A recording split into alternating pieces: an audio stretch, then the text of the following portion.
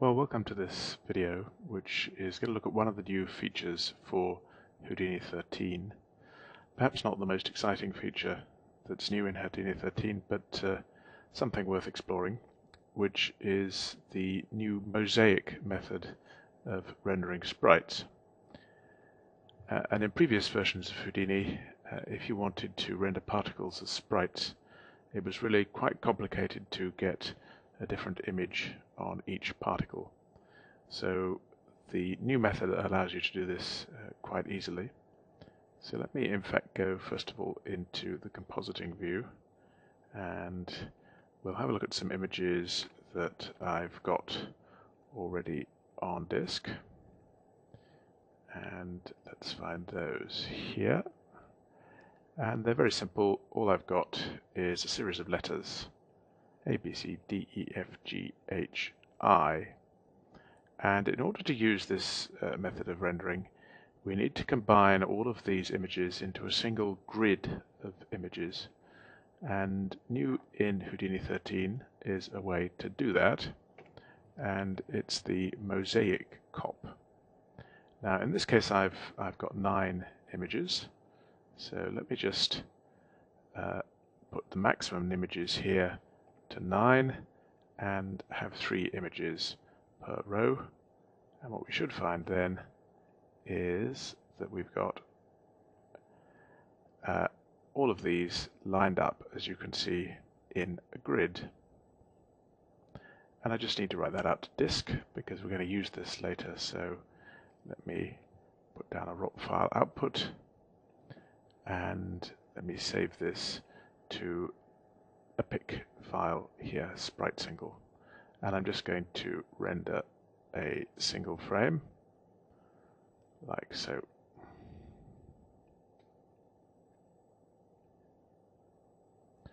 And that's done. So the next thing to do is to set up a particle system. And particles have changed a lot in Houdini 13. I'm not going to go through all the details of that now, but let's just set up some particles being emitted from a single point. So we want the location particle emitter. So I click that, and I can place that anywhere, but I'll just hit enter to place it at the origin, and then we'll see that a whole load of particles will be emitted and they'll fall down. And the reason they're falling down, and this is a different behavior from what you would have seen in Houdini 12, is because the particle system is now part of an auto-dot network, and as a result the auto-dot network, which by default has a gravity node here at the bottom, that gravity is being applied to our particles. We can in fact turn that off by turning off the external forces, and then, as you can see, the particles just expand out like so. Now we've got far too many particles here, so let me go up to let's expand this and just have a look at the network. So you'll be familiar, if you're familiar with particles, with this location node. That's the same as the node you would have seen in Houdini 12 inside a pop network. But now it's inside a dot network, and it's connected to this pop solver and to a pop object. Well, the pop object, whoops, let's just reconnect that. The pop object is the holder, if you like, for the particles. The pop solver is the thing that applies the nodes on this side to those particles. And these nodes are, broadly speaking, the same as you would have seen in a pop network in Houdini 12.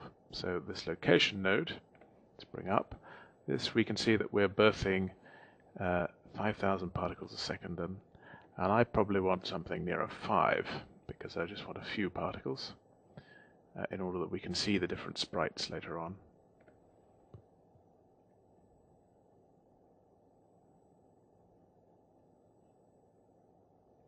So we should now see that that's just emitting a few particles like so. The next thing I need to do is to ensure these particles are rendered as sprites. So let's do that, and we can do that using a shelf tool. In fact, let me just make sure we've got some particles in our scene, and then if we go along here, on the Particles tab, we can see that there's the Sprite Particle button. So I can click that, and that immediately turns these into sprites. And what we can see is that this has added a new node here to our Autodop network, which is a pop sprite node, which is broadly speaking the same as the pop sprite or the sprite node in a pop network in Houdini 12, except that there are a couple of extra features here, and those are the things we're going to be concentrating on.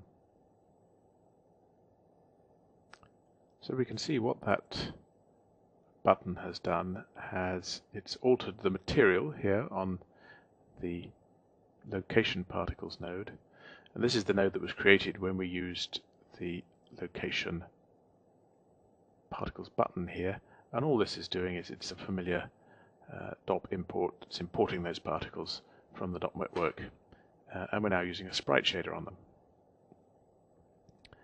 And let's just change this so it's not rendering a cloud anymore. Let's just use one of our letters, and as we can see, nothing immediately happens here. If we rewind, we can see now those are all letter A's, and if we render this using the viewport,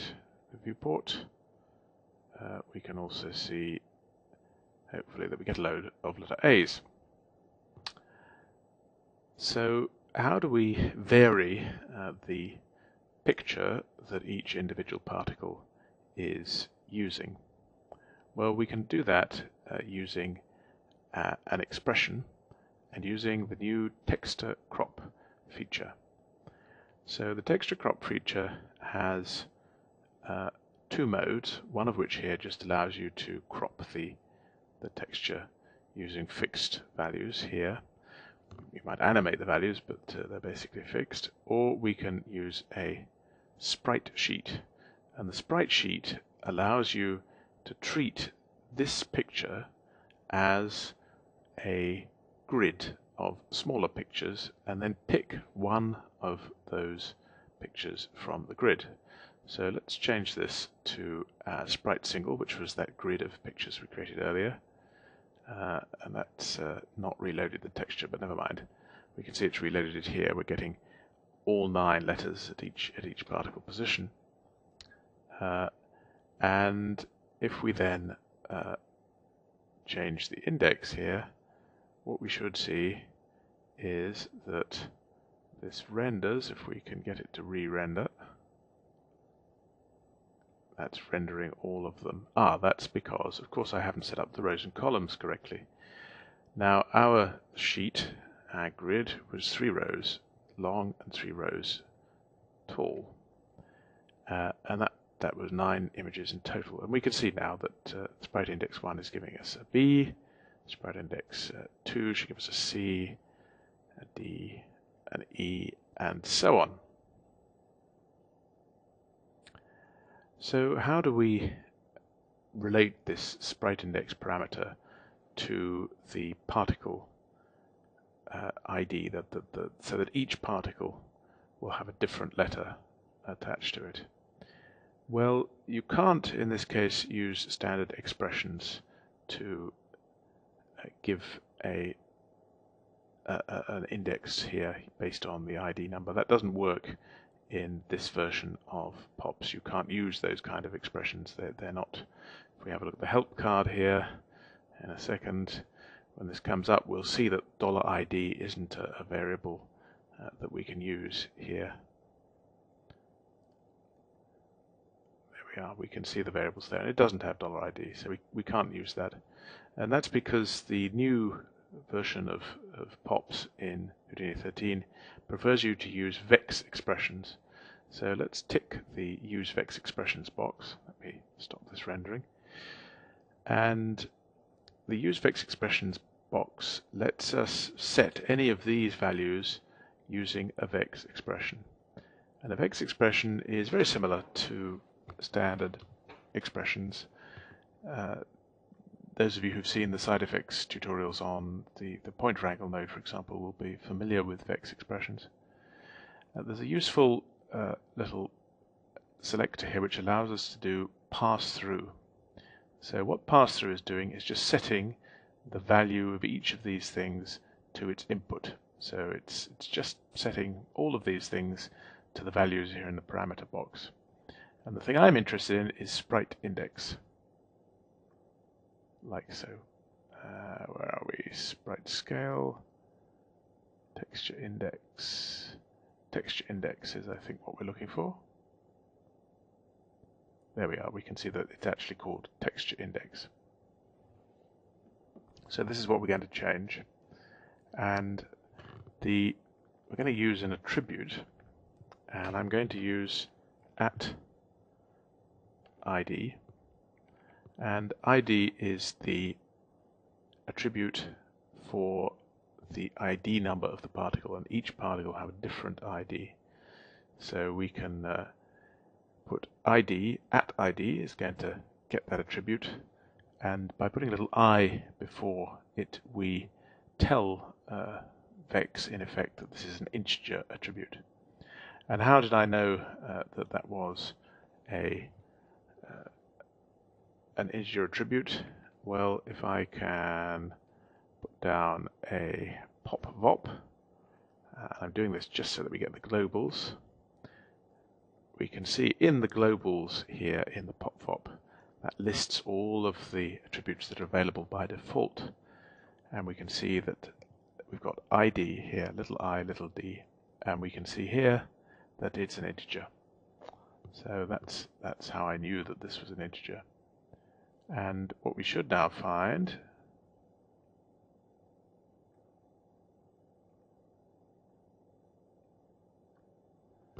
is that this is going to produce, let me rewind it, this will produce a different letter for each particle. And we can actually see that. Let me zoom in our view,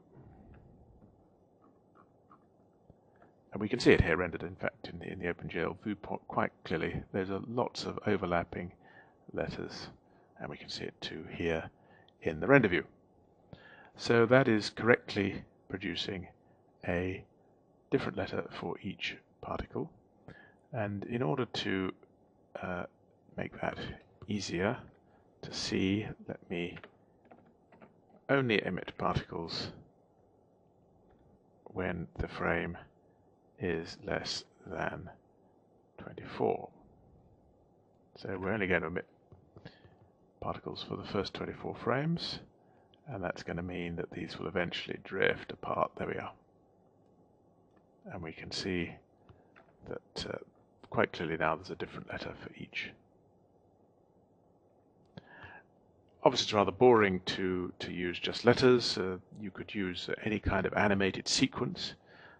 You can use a different sprite for each particle. And in the next section I'm going to show you how to change the sprite according to the age of the particle. So how would we go about changing the sprite that's used according to the age of the particle? And I can do that using the age attribute, and we can see there's an age attribute here. If we go down to our pop-pop, add it to float. So that means that instead of using I at $ID at ID, I can use at age. And because it's a float attribute, I don't actually need to put the F in front. Now that's going to be a floating point value. I'm going to need to convert it into an integer, and there's a function called floor which will do that. So floor just takes a value like 1.32 and returns the lowest integer that's less than that, the highest integer rather that's less than that number. So for the floor of 1.5 will be 1, the floor of 1.9 will be 1, and so on. And I'm going to multiply this up a little bit, let's say by 3. And what we should now see is that as we go through here, there we go, we can see that it starts off with A's, then B's, then C's, then D's, then E's, and so on. So that's one way of using sprites, using the new Mosaic cop and the pop sprite stop to render sprites using different images for each sprite. I hope that's been useful.